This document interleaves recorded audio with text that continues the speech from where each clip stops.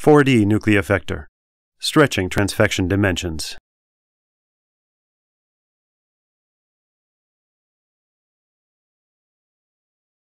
The first step is to initialize the 4D-Nucleofector and to define or select a nucleofection experiment.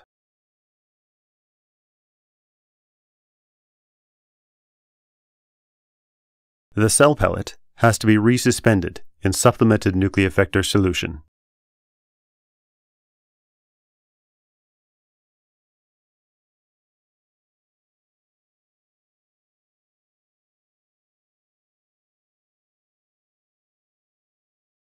In the next step, the cell suspension is added to nucleocuvettes containing the substrate. This leads to sufficient mixing of the substrate and the cells.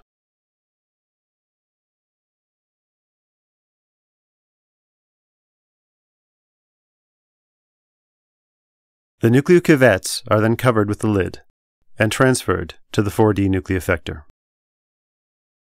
The predefined experiment is started by pressing Start on the touchscreen. The drawer opens and nucleocuvettes are loaded. Each nucleocuvette is now processed individually. Progress of the nucleofection process is shown on the display.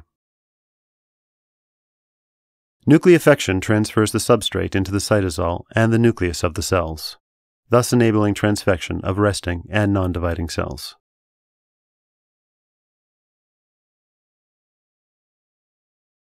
As soon as the nucleocuvettes have been processed, the retainer opens automatically.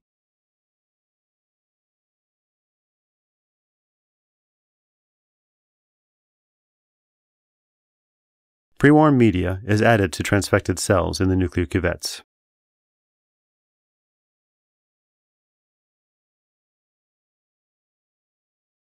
The cells are then transferred to pre-warm cell culture plates and placed in an incubator.